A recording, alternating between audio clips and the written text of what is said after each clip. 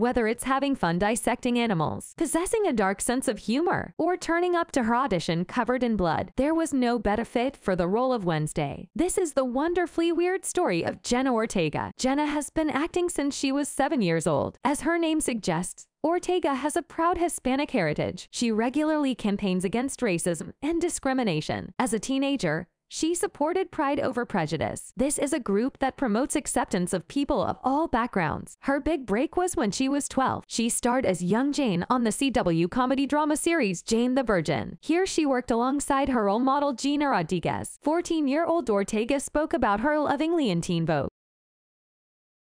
But Ortega's career skyrocketed in 2016. She was casted as Harley in the Disney Channel's Stuck in the Middle. She played the middle child of 7 siblings. In real life, Jenna was the middle child of 6, but her success did not come without its drawbacks. When she was acting, she did not get to go to school. She did not get to make friends like normal kids. She led a very busy life and missed out on her childhood. This experience led to her suffering from depression. She has been very open about her mental health on social media, but Ortega is also incredibly grateful for her success. By 2018, she had a mini beef with Melania Trump. Melania visited immigrant children and wore a strange coat. On the back, it read, "I really don't care, do you?" So Ortega wore a shirt with "I do care and you should too." She was no longer the Disney Channel angel. Ortega moved into darker roles. In 2019, she played Ellie Alves in the Netflix thriller You. I think I learned a lot from the others, such as Victoria and Penn, and just working in that environment, especially making the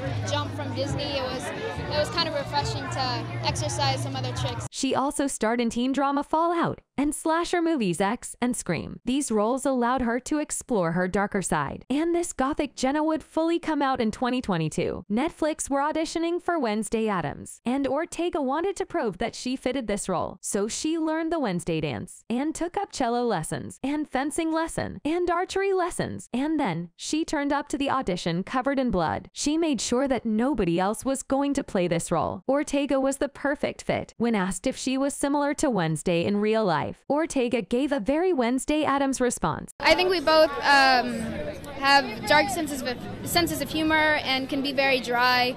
We're both very sarcastic people.